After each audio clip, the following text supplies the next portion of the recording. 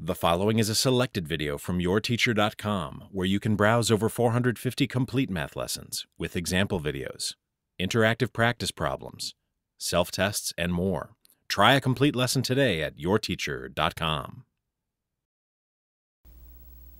The problems in this section will also involve the slope formula.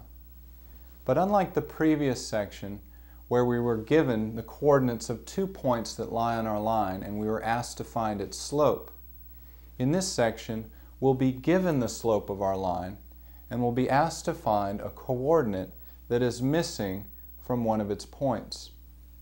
That coordinate will be represented by the variable k. So to find k, we would start the problem by plugging all our given information in to the slope formula.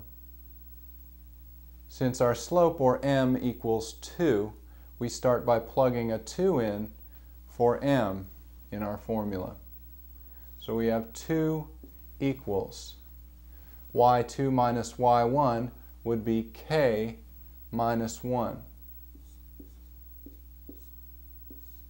x2 minus x1 would be negative 2 minus 3.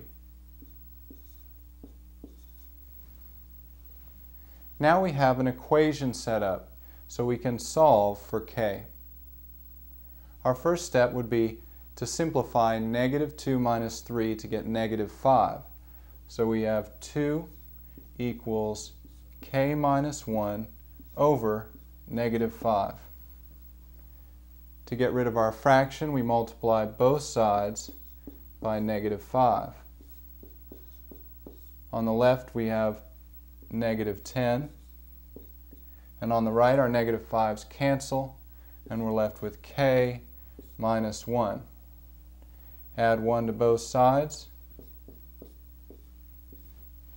and negative 9 equals k. So if our line has a slope of 2, it must pass through the points 3, 1, and negative 2, negative 9. Try checking your answer by plugging those points in to the slope formula and see if you get a slope of 2.